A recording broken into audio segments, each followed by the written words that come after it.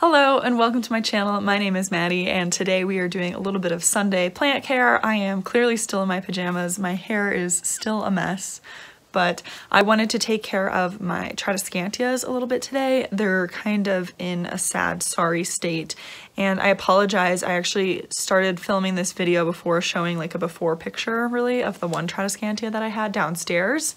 But basically what I'm doing is just like restarting my Tradescantias. I'm gonna prop and chop or chop and prop and then I'm gonna like restart them all down the road, probably in a separate video. So if you're kind of curious about this process, go ahead and watch with me and let me know if this is something you have to do with your Tradescantias.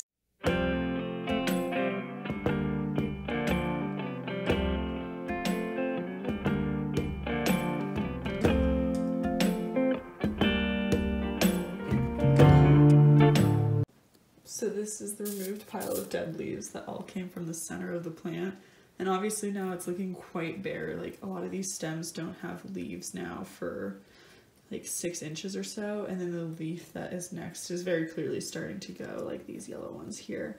So I'm kind of trying to decide, there's not necessarily room in the pot to put in more cuttings to kind of restart the fullness up here. I'm sure I would be curious to know how root bound it is. So I'm kind of thinking about maybe fully chopping up this plant and just like restarting entirely. I don't know for sure, but I have obviously lots of plant and I have a big one upstairs that also needs some work like this as well. So I'm trying to decide what I want to do, but I love how like solid purple and how bright purple the backs of the leaves are. And this is like one of my favorite plants, just Tradescantia in general. That being said, I hate that this always happens. So I have decided that I'm fully just going to chop up this plant, like entirely, and I'm going to remove it from this pot. So I'm just going to go ahead and start chopping, doing rough chops, and then I will go through and kind of cut up the cuttings in a better way for putting them in water.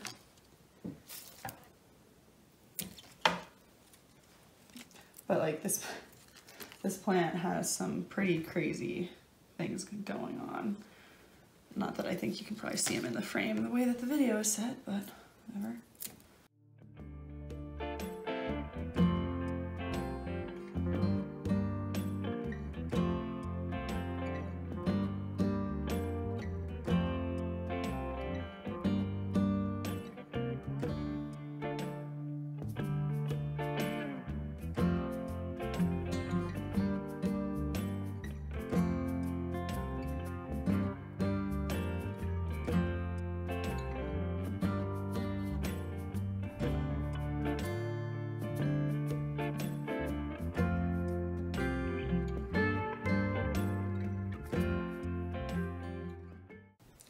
So for some of these cuttings, these really small ones, I'm gonna actually just lay them aside and I think I might put them in moss since I have some propagation boxes upstairs. But for these bigger ones, I'm gonna do what I normally do and just pull off the bottom few leaves. I did leave the nodes on there that had the dried up, like dead crunchy leaves on there.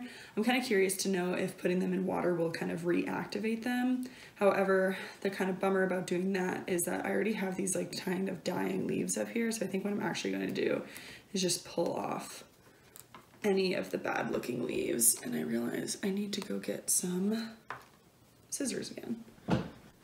So I usually like to have 3 or so nodes to put in water. So like this, and I'm just gonna go ahead and pop that into one of the jars. I'm probably gonna have to rearrange things at the end. But same goes here, pulling off all of these not great looking leaves, which for some of them go pretty far up this vine. And then trim off the bottom.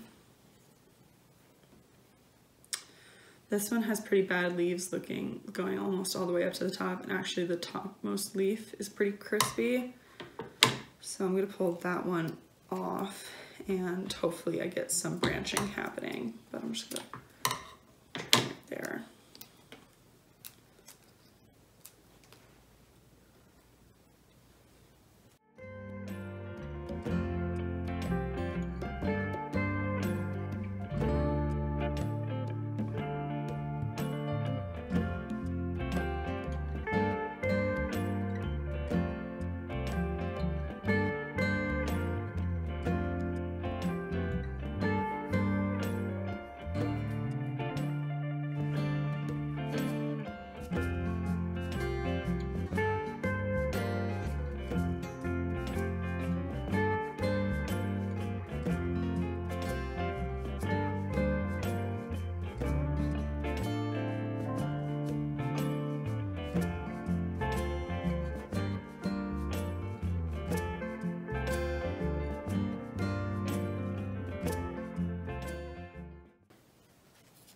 I'm going to keep this really long piece because I figure I can probably do some wet stick propagations with it once I pull off some leaves and some sphagnum moss.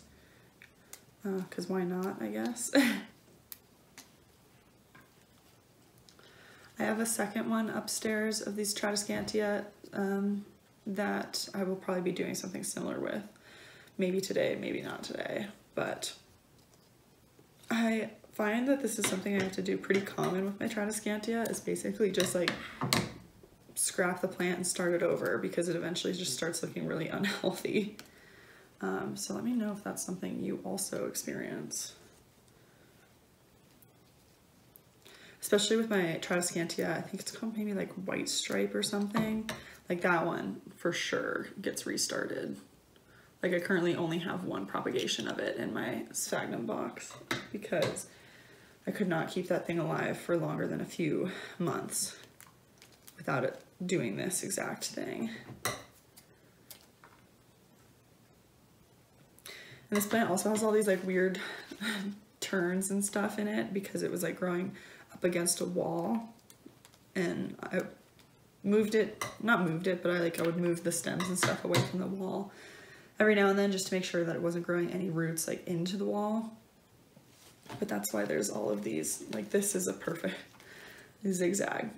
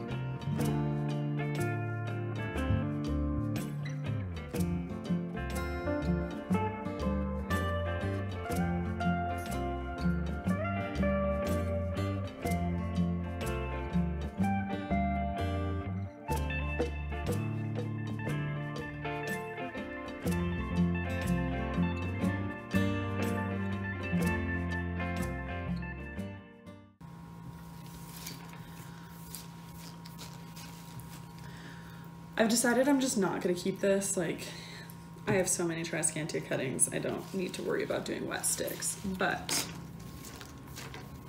for these ones, I do think I will go ahead and put them in a sphagnum box just because they're so small. Well, I actually have that bottle. No, I'm just gonna put them in sphagnum. I'm just peeling off the bottom leaves again. I could honestly just put them in a little cup of sphagnum. They're so small. It's so interesting to me when plants put out these really small stems after putting out like really big ones, but I guess that's just a sign that that thing was root bound. So I will go ahead and do that. And these are the 3 jars of water propagations I have. I did my best to keep some of the length on some of the vines, so like right here and here, for example. So I just need to find a place to put them. I think I might just go ahead and put them back in the same place where the Tradescantia was to start. I'm also really curious to see how root bound this pot was, but I might actually just go grab my other Tradescantia from upstairs and do the same thing. So here's this Tradescantia. These leaves are all a little bit worse for wear. They're very, very purple on the back because of being right next to this window that I normally leave open. So I think this might just not be the best place to have a Tradescantia. But there are parts for sure that can be salvaged. So I want to do that, but I think the easiest thing to do might be to like cut some of these before taking it out of this hanger, just because otherwise it's probably gonna be a nightmare. So this is what it's looking like after I got it out of the hanger. As you can see, a lot of these leaves are very, very bleached, but like I said, very purple on the back. So I think that's just not the best place to have a Tradescantia, and honestly, I don't necessarily need another one of these. I'm probably okay with just having one plant. That being said, I'm still going to chop it up, and if anything, I can maybe give it away to some people or something like that. So I'm gonna do the very similar process on this as I did on that, and honestly probably put the cuttings in the same place.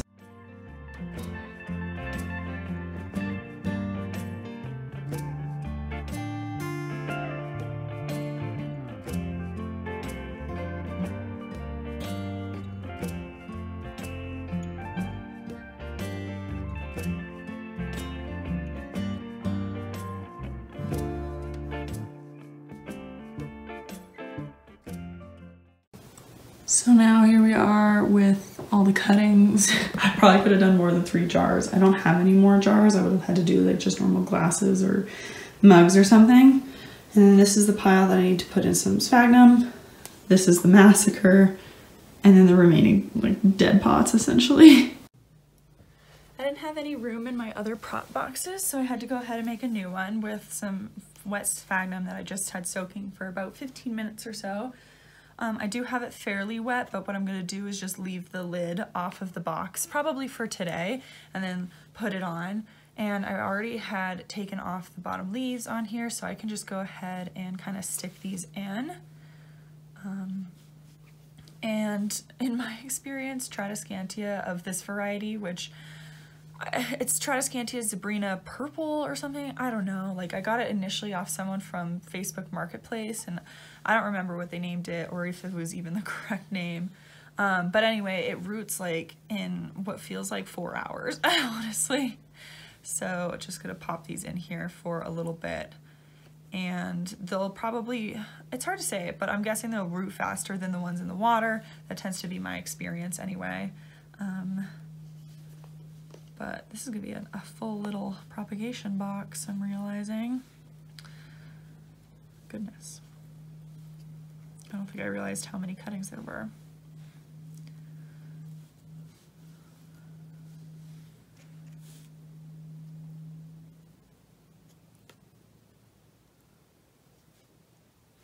Okay, well, that's probably as good as it's going to get. Probably should have had a little bit more moss, but oh well. So there we go. And like I said, I'm gonna leave this off, but normally I would just have it like on here fairly loose. I typically will do like 1 or 2 of the corners or so, but it is pretty wet. And since some of these are a bit taller, they are gonna get kind of smushed down a little bit, which is why I only do this for really small Tradescantia cuttings. Since I don't have very many tall containers, I should probably get more, but anyway, there we go. Oh, right, I'm leaving that off today. Well, that's it for today. Thank you for watching. Some pretty simple plant chores for this Sunday. I actually now have to figure out what to put in that hanger where that one Tradescantia was. I'm kind of thinking of maybe a spider plant or this one pothos that I normally take to work, but I could leave home. Anyway, thanks for watching, and I will be sure to make another video once I'm ready to basically remake the Tradescantia.